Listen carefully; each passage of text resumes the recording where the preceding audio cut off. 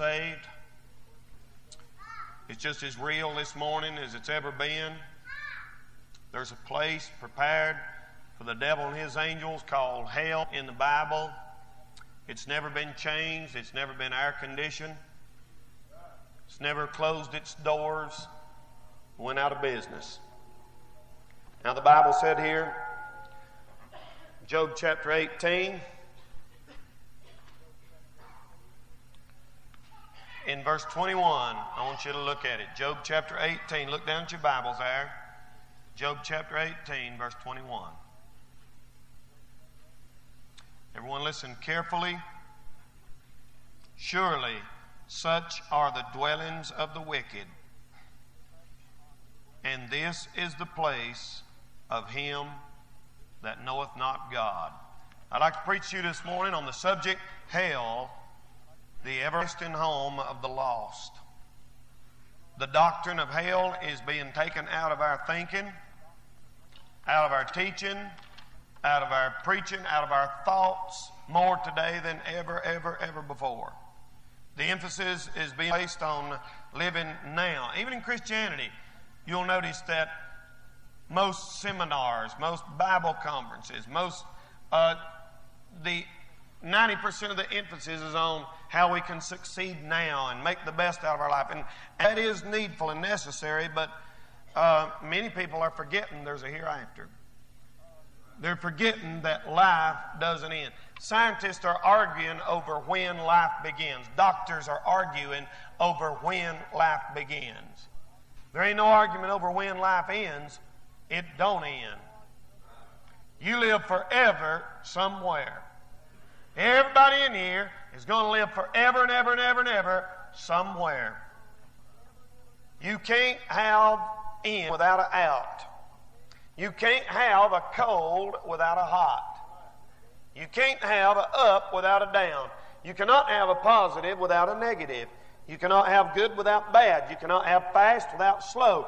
You cannot have soft without hard. You cannot have light without dark. I mean, there's all kinds of opposites in the world, and my friends, you cannot have heaven and no hell. If there is a heaven, there is a hell. If there is a God, there's a heaven and there is a hell. There's got to be a God because there's a creation, and it's impossible to have a creation without a creator. So we know there's a God. We know there's a heaven. We know there's a hell. Every once in a while, I go to church all the time, and every once in a while, it hits me that hell is so real. And when it hits you that hell is real, nothing else really matters except rescuing people from that place. Sometimes people think, what in the world do those people get out of going to church all the time? Why do they want to go up there 3 and 4 nights a week? Sometimes 5 and 6 nights a week. What do you get out of reading your Bible all the time? Praying, reading the Bible, going to church. Let me tell you something, friends. If you really believe that hell is real and heaven is real, it will consume your life. It will be a life to you, not just something you do on Sunday mornings and put it out of the way until the next Sunday morning. I want to talk to you briefly this morning about the everlasting home of the lost. And the first thing I want to say is, how do we know that there is a hell? Now, 2 reasons I give to you this morning. The first one is, of course, the Bible teaches it. The Bible is the sole authority this morning. Whatever the Bible says is right. It doesn't matter what I say. It doesn't matter what you say. It don't matter what our kinfolks, grandmother, grandfather, scientist, doctor, lawyer, historian, anybody says. What the Bible says is right. It doesn't matter what person may think or see or feel or say. What God's Word says is right. The Bible said in Psalm 9 and verse 17 that the wicked shall be turned into hell, and all the nations that forget God. The Bible says in Daniel chapter 12 and verse 2 that some will be raised to everlasting shame and contempt. The Bible says in Matthew chapter 25 and verse 46, these shall go away into everlasting punishment. The Bible said in Revelation 20 and verse 15 that whosoever was not found written in the book of life would be cast into a lake of fire. There is no about the Bible teaching there's a hell. If a man says, I believe the Bible, but I don't believe in hell, he is a liar. The Bible tells us there's a hell. The Bible teaches there's a hell. The Bible teaches in Hebrew. The Bible teaches there's a hell in Greek. The Bible teaches there's a hell in English. The Bible teaches there's a hell. Not only does the Bible teach it, but logic demands it. Did you know what logic is? Logic is something we have built in our brains and in our system. It demands that vice be punished. Logic demands that there be a punishment for sin. Even people who don't believe the Bible, when a man takes another man's life, they'll say, hey, that man deserves this or that man deserves that. Their logic demands that there is a hell. You can go to places where there are no Bibles. You can go to places where there are no criminal justice system. You can go to places where they have no police, no state, and no governing body, don't even have pencils and paper, in jungles. And they say if a man does a certain crime, if he steals something, they take him out, cut his hand off. They take him out. There's always have a logical punishment for wrongdoing. They sure do. That logic demands it. When one of our preacher friends, Larry Thelfanopoulos, who's a missionary to Greece, his wife, Judy, sat on the airplane with Tom Selleck, who plays Magnum P.I. on television several years ago. And this Christian lady sat down, and, you know, he was on the airplane, and she thought, boy, if I can just, it was coming like from across the ocean home. They were only like 8 or 9 hours. She thought, if I can get to him, I'm going to witness to him. She got up and finally got to him and began to talk to him. She started going through the Bible with Tom Selleck. She began to talk to him about God and his soul. And said, do you believe in hell? And he said this. He said, I'm not sure about all of that, but he said, I know one thing. He said, if there is a hell, I'm going.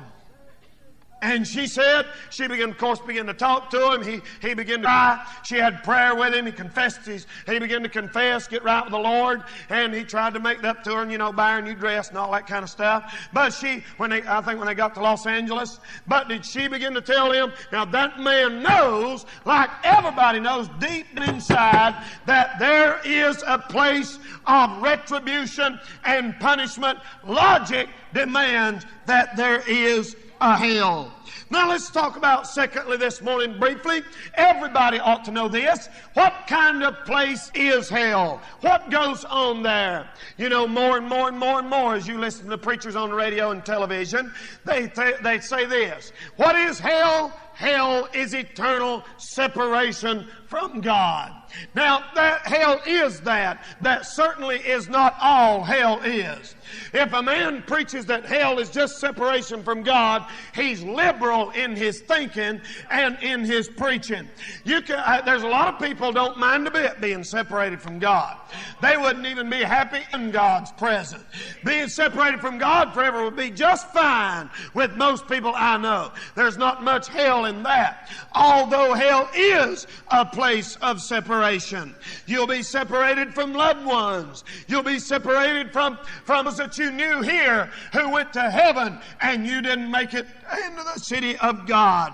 Loved ones will be brought up before the great white throne judgment, and their record will be read off. Down here on earth, they said, I'll live without God. I'll live the way I want to live. And God will say, all right, you're in this place where you will live without me forever. Listen, and ever and ever. You're living without God forever. Not only is it a place of separation, it's a place of suffering. Most intense. Jesus said, the fire is not quenched. It is a furnace of fire. The rich man said, he said, send Lazarus that he may dip the tip of his finger in water and cool my tongue, for I am what? Tormented in this flame. I've heard people in hospital. Boy, I've been going down the hospital hallway before. I remember one time I was up here and somebody had been shot, and they were in there and they were screaming. And I've heard screams going up and down those hospital hallways, and boy, it just makes your blood curdle. I mean, it'll send cold chills up and down your back when you hear somebody screaming in pain. Have you ever seen them bringing in somebody out of a car wreck? And they bring them down the emergency room, and they're in there just going, "Ah, no!" like that. Boy, I'll tell you, it's a scary thing. That's what they're doing in hell this morning. That's what they're doing when you and I are here enjoying this service and enjoying air conditioning and water fountains and restrooms and cars and a good dinner after a while. That's what they're doing in hell. It's a place of suffering, in pain, fire. The bush burned and was not consumed. So a man's soul in hell burns and is not consumed. Death is a monster here on earth. Death is our most dreaded monster here. Would be a welcome angel in hellfire. They'd love to have death come to them in hell, but can't die. Listen, they burn and scream forever. I heard about this lady who had an alcoholic husband, and he was down at the bar room one night, and he went in there at the bar, and him and his friends were kind of talking and cutting up, and one of them got to talking about church, and he said, "My wife is a Christian." And the man looked at it and he said, "Oh, don't give me that stuff. They ain't no real Christians. They're all a bunch of hypocrites. Ain't none of them live right." And that man said, "I'll beg your pardon. My wife's a Christian. If anybody lives right, my wife does." And he said, "I don't believe you." He said, "I'll tell you what, I'll bet you right now. I'll bet you we can go over there at my house and get my wife out of bed, and I can kick that bed and tell her to get up and fix me something to eat, and she'll get up and do it and never open her mouth." And that man said, "She won't do it. There ain't a woman in the world get up for a no-count bum like you in the middle of the night and fix him something to eat." He said, "All right, I'll bet you." They made a bet, went over to his house. He walked in the apartment in the middle of the night, goes in the room, hollering and screaming, "God, fix me something to eat. I'm hungry." 3 o'clock in the morning, that lady got up, went in the kitchen, started preparing breakfast and fixing it. That drunk's eyes got about that big around. He said, "I can't believe that." He said, "I can't believe it. I can't believe anybody in the world is that good of a person." And he began to talk to this woman. He said, "Ma'am, how can you possibly love somebody as sorry as your husband and be good to him like that?" That Christian lady turned and looked at that man. Hear what I'm getting ready to say, folks. That Christian lady turned, she looked at that man, and she said, "Listen, sir," she said, "my husband's not saved. My husband is not a Christian." She said, "I'm a Christian. I'm going to heaven. I'm going to live with the Lord forever." But she said, "My husband's going to burn. He's going to burn forever and ever and ever and ever and ever and never get out." I made up my mind that I was going to make his life as comfortable as I possibly could while he's still here on this earth. Oh, my friends, she realized that life is short and eternity is long, and hell is a place of suffering.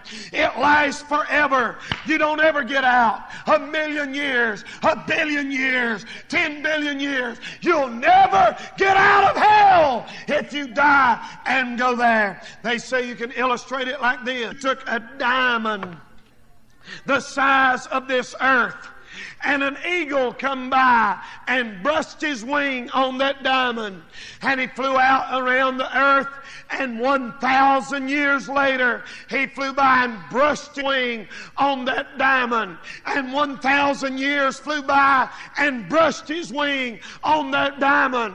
When that eagle wore that diamond down to the size of a marble, then people will still be in hell, still seeming, still burning, still hell crying out, God, have mercy upon me. Yes, sir, hell is a place of suffering. If that ever gets a hold of you, you'll thank God you're saved. And if that ever gets a hold of you, you want to get saved when you realize that hell suffers. People in hell suffer, and you never get out. And it don't never end. Let me tell you something. God ain't never changed what He said in that book. I don't care what somebody told you. I don't care what a Jehovah's Witness says or Armstrong on television. The Bible said that it's forever, and the Bible said they suffer. It's a place of memory. Son, remember that thou in thy lifetime. You imagine people in hell? I imagine there were teenagers last night. I imagine last night on Saturday night there was young people that got in a car. Maybe they had them some drugs. Maybe they had them some alcohol. And they got drunk. And they were driving down the road. And somebody said, hey, who's a bunch of people out there on the side of the road? They're singing and praying. And they laughed as they went by here last night. And maybe that happened. Maybe there was a car accident. Maybe one of those same young people were killed early this morning, 2 or 3 o'clock in the morning, out on one of the country roads or around the lake somewhere. And as soon as that life goes out of that body, those demons grab that person's soul. They start taking them down into this big old pit. These doors swing open like this, and in they go. And you imagine the fire lit up like that, and they begin to scream, oh my God, I must have been crazy. I must have been crazy. Can you imagine right now they're remembering going by, seeing the preaching, seeing the singing, and saying, no, God, this ain't true. This can't be happening. God, no. You'll remember every service you sat in. You'll remember every sermon you listened to. You'll remember every song you heard the choir sing. Your memory will torment you day and night forever and ever if you die and go to hell. You do know that everybody in here is going to one of two places, heaven or hell. You say, I just don't believe a preacher ought to preach on hell. Well, you are showing how desperately ignorant you are. You have a serious lack of intelligence if you think there's a place down there and that a preacher shouldn't warn people. A preacher's no good that won't warn people what's going to happen to them. If I saw you sitting out on the front porch of your house and you were swinging and there was a rattlesnake piled up right there, had his head got out and your foot was going out there toward him every time you swung, boy, what kind of a person do you think I'd be if I just sit back and say, now, well, they don't like for anybody to preach to them. They don't want anybody judging them. I'll let them decide whether they want to get bit. I don't care what you think about me. I'm going to say, hey, look out, look out. I'm going to try to warn you to get away from it. My friend, I can see something's booked this morning that's awaiting those that are not saved, and I'm warning you, God meant what He said. I'm telling you, you better listen. God meant what He said. I know people laugh about it. I know they make rock videos and have fire coming up and people like they're making a big joke out of it. But I'm warning you, God meant what He said. He meant what He said. And your mama, your daddy, your brother, your sister, your son or your daughter who does not accept Jesus Christ as their Savior is going to that place. God never changed His mind. Can you imagine people turning down gospel tracts? Can you imagine people saying, don't want to hear it. I don't want nobody. Talk to me about God. I bet you they wish they could hear about God now.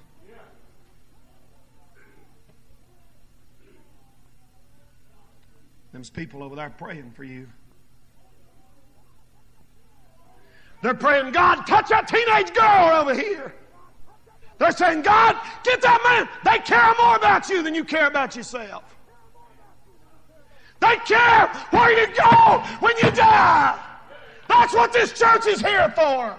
Listen, if you're looking for a church where you can just come in on Sunday morning and be real dignified, religious, you're in the wrong place. We're serious. We mean this thing.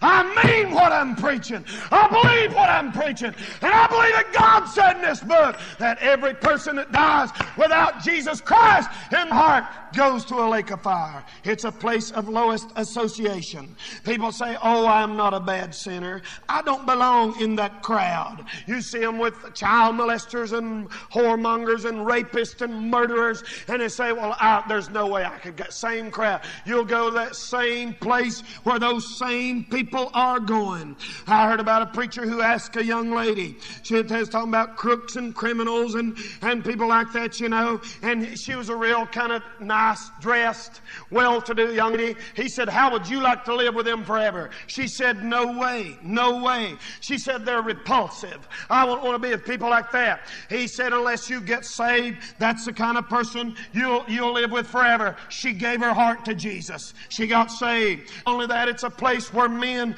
reap the harvest of their sinful lives. The Bible said there's weeping, there's wailing, there's gnashing of teeth. There's people here that'll cuss each other. They'll find that person and say, you're the one that gave me my first drink. I hate you. You're the one that taught me how to lie and cuss, and you taught me all the dirty things in the world. You're the one that took me to a dirty movie. You're the one that done it. They'll curse each other and bite and scream and claw on each other forever. It's just a madhouse. You can't imagine how horrible it is. In your wildest imagination in a horror movie, you can't imagine how bad the lake of fire is, where people will go when they die without God. They'll reap what they sow. Well, let me say thirdly this morning, let me ask you another question. Who will go to hell? Who will go to hell? The Bible tells us that unbelievers, those that say I'm living a good life, those that say I don't believe in Jesus, those that say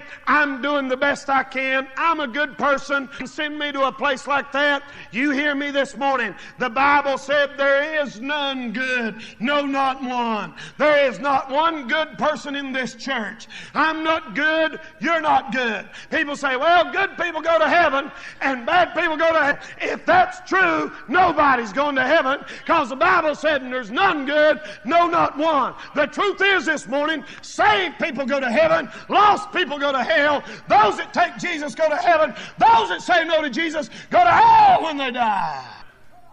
That's all it amounts to. Christ rejectors. Somebody said, I don't drink, I don't cuss, I pay my bills, I do that. But you know what the sin that'll send you to hell is? The sin that'll send you to hell is being ashamed to accept Jesus Christ and admit that in front of people.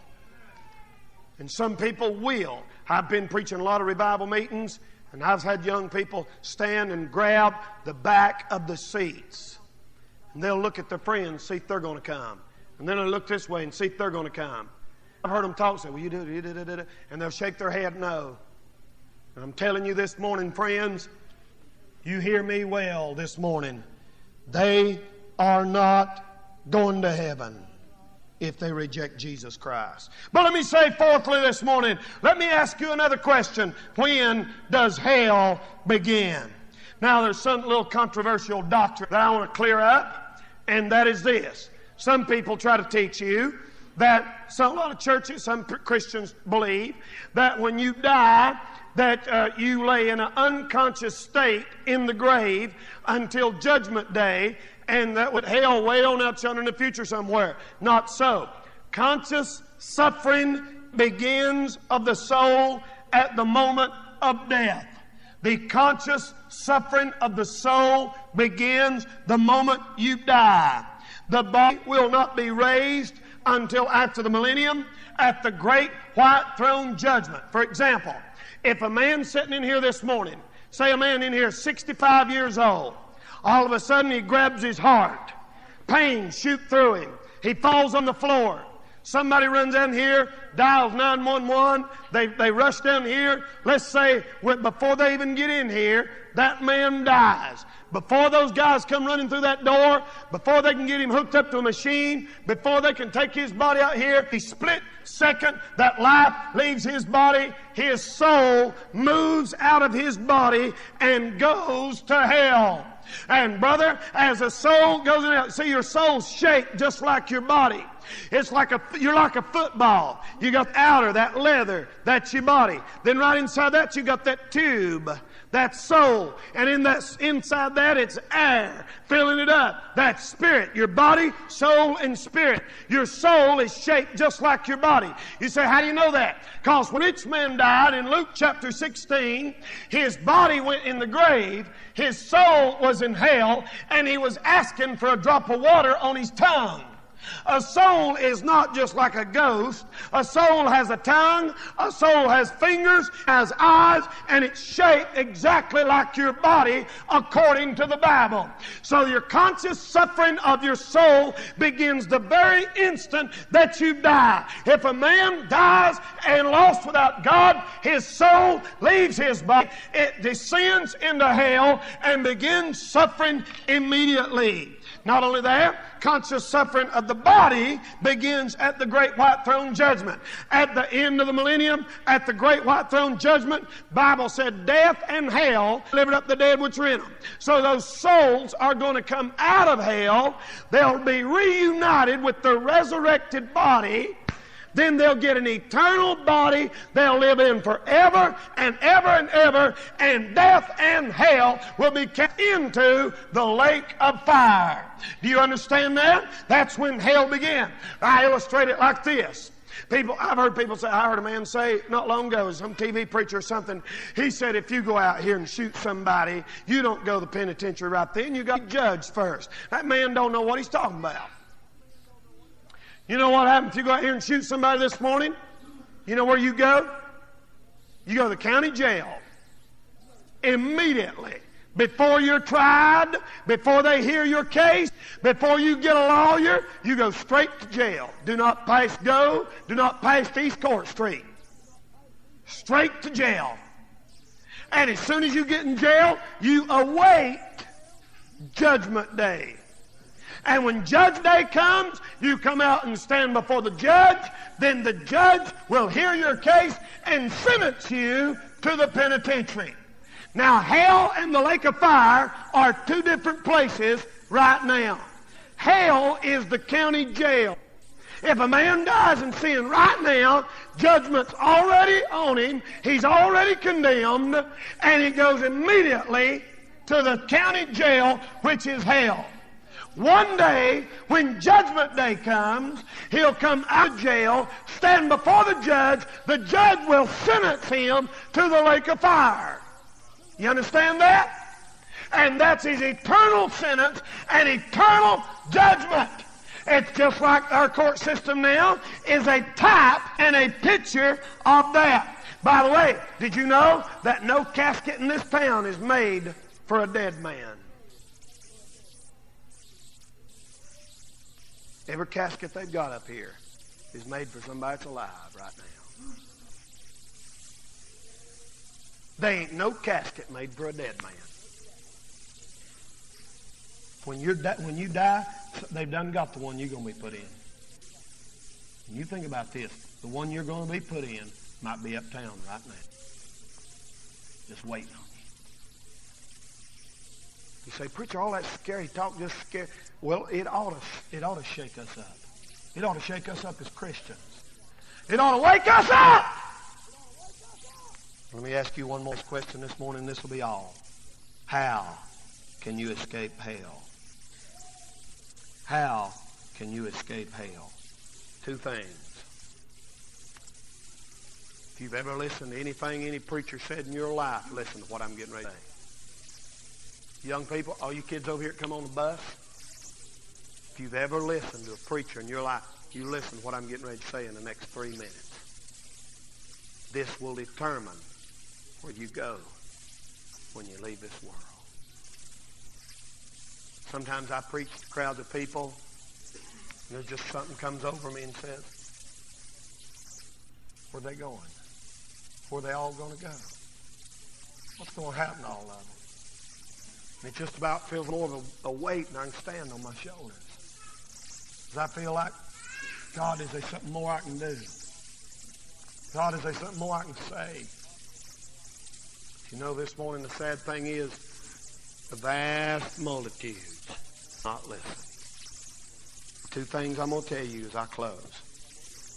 You've got to do 2 things if you don't want to go to hell, and somebody needs to do them this morning. Number 1, you've got to turn from your sin. God does not send you to hell. He don't want you to go to hell. You put yourself in hell if you choose to go there. You must turn from your sin. If you hold on to your sin, you're going to go to hell with them. They'll take you there.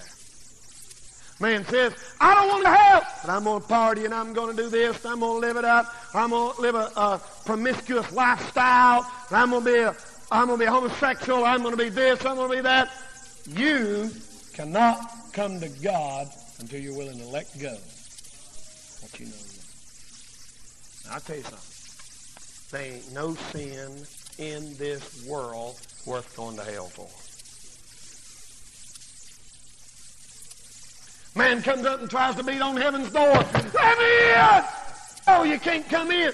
But Mama's in there. Daddy's in there. You can't come to heaven without turning from your sin.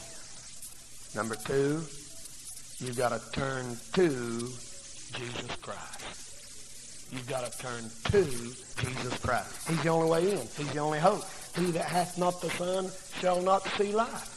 He that hath not the Son hath not life. Your goodness will not keep you out of hell. You could come down here and join this church this morning. That's not going to keep you out of hell. You can be baptized every creek in this county and still die in your sins and go to hell. You can be good as you can possibly be and pay your bills and do what's right and be honest and upright and all that kind of stuff and still not go to heaven when you die if you don't come to Jesus.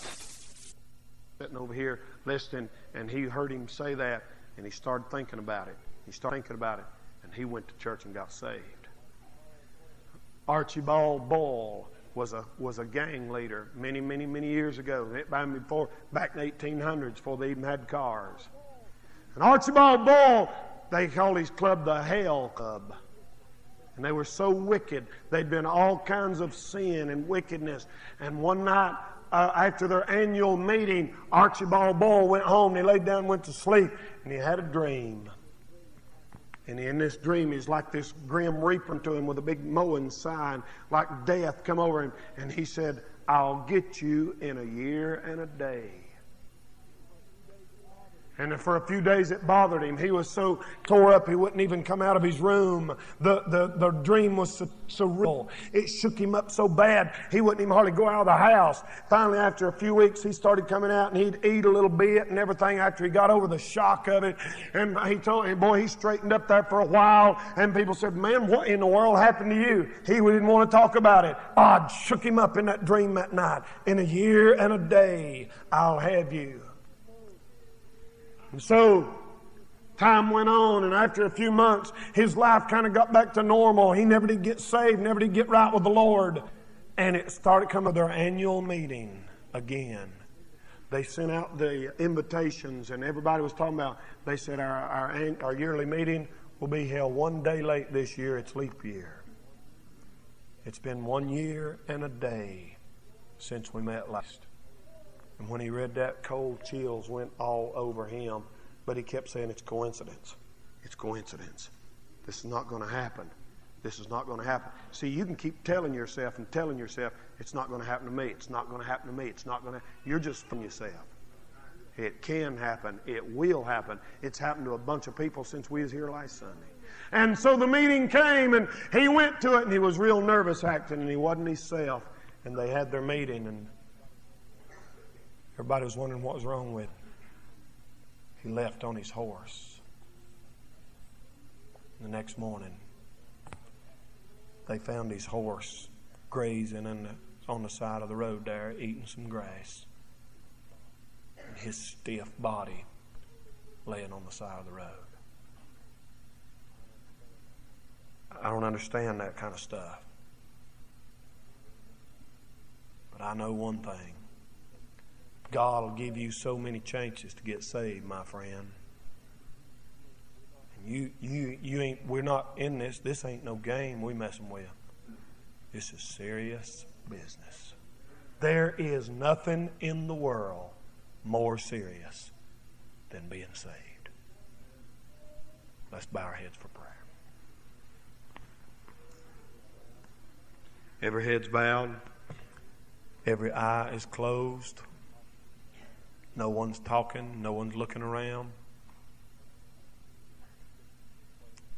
Christians are praying.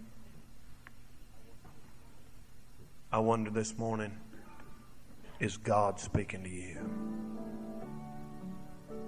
Huh? Is the Lord speaking to you this morning? Do you know that you're saved? You say, Brother Danny, I ain't never heard nothing like that in my life. That's exactly why God brought you here this morning, so you could hear it. Please don't go to hell, friend.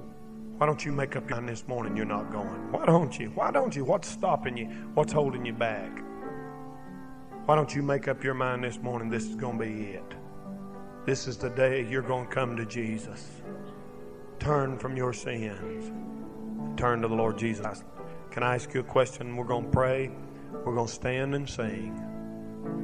Is there somebody here this morning? I see many of you, it looks like God's dealing with you. There's folks in here wiping tears this morning, friend. Christians, pray. Is there somebody here this morning say, Brother Danny, I want this church to pray for me. I want this church to pray for me. I'm not ready to meet the Lord. I'm not ready to meet the Lord. I don't even know if I'm saved or not. Please pray for me. Would you slip up your hand this morning? God bless you, ma'am.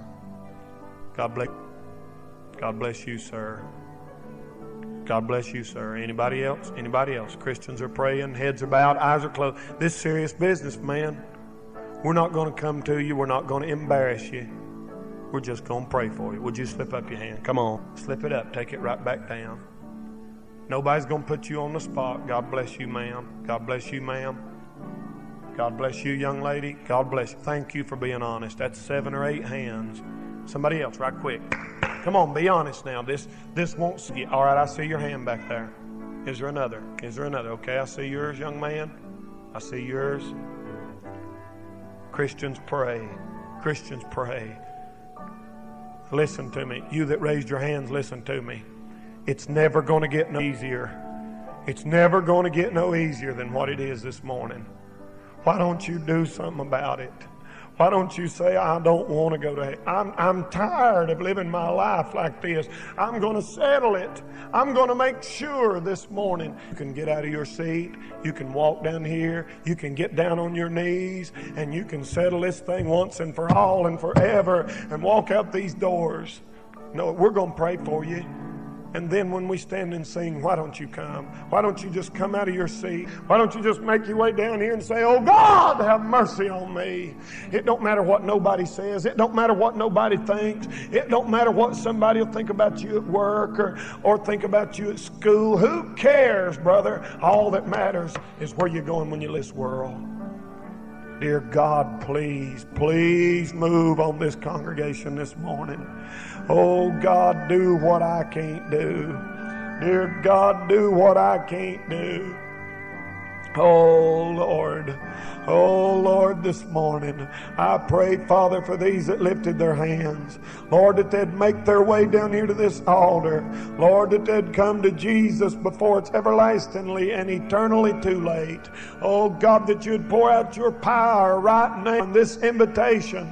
And Lord, the Holy Spirit would grab and convict the hearts of those that are not ready to meet you. Help them to walk down this aisle and trust you as their Savior and put you first from now on and forever. Oh Lord, do it, I pray, Jesus' sake. Help them, Lord, to realize nothing else matters. Help them, Lord, to come. We'll praise you and thank you for it. In Jesus' name. While your heads are still bowed, I want to ask you this. Are you willing to do something about it? Are you willing to do something about it? You that lifted your hands, when we stand and sing, I want you to just come out of your seat. Come down here and let's pray. If you'll come, God will meet you here. There'll be somebody here from our church to be with you. And you can leave here this morning knowing good and well where you're going when you leave this world. Amen. Let's stand. Amen.